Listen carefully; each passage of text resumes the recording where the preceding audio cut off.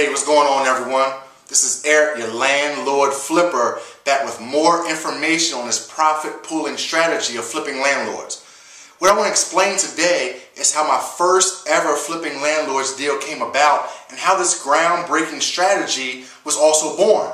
It was pretty much like it was yesterday. I was going through some times in my life. I needed some personal development, and a close friend of mine, business partner and mentor, Marcel Humphrey. And Marcel's known across the country for helping thousands of folks learn his wholesaling strategy and those becoming successful through wholesaling. And he pretty much pulled me to the office, and we're talking just pretty much personal development to get my mindset back into focus to again be successful in this real estate game. And his phone rang, and it was an investor who just purchased one of his wholesale deals, and their exit strategy was to buy and hold. And they pretty much asked him if he had any tenants. And as he got off the phone, I could kind of hear it. So I mentioned, oh, the person's looking for tenants. And Marcel said, yeah. He asked, do I know anyone looking to rent? And I didn't have anyone. And then it was at that time, it was like the aha moment. Like, ding! And Marcel says, you know what? We can find tenants for these owners and charge them a price of the first month's rent. And then he asked me if I was, wanted to do this. I said, of course, I'm down. I then sprung into action. I called that investor that just called Marcel and informed him that I do have tenants available for rent, even though I really didn't know what I was doing. He gave me the address and entry instructions for that property. I then went to the property that evening and took pictures of that property to start marketing. Now, I probably shouldn't have went that evening, as it was an alley street property, no lights, kind of not the greatest neighborhood, and it was a little timid around there.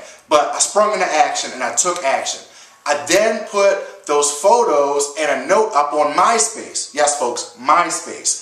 And someone who I really didn't know but knew me on MySpace messaged me saying they had a friend who was looking to rent, as I had this 2-bedroom, 1-bath for $700 available in East Baltimore.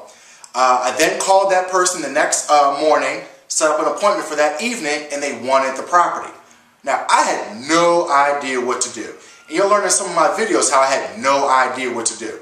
So I then went back, downloaded an application from a free website, tweaked the application, met up with that tenant that was interested in the property the next day, had them fill it out, sent that information along with that tenant's pay information to the owner, and they basically said, when do they want to move? The tenant wanted to move the next day.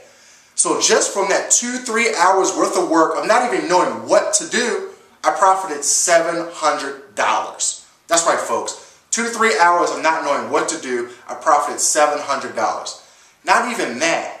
After that tenant moved in, that investor gave me 5 other properties to rent.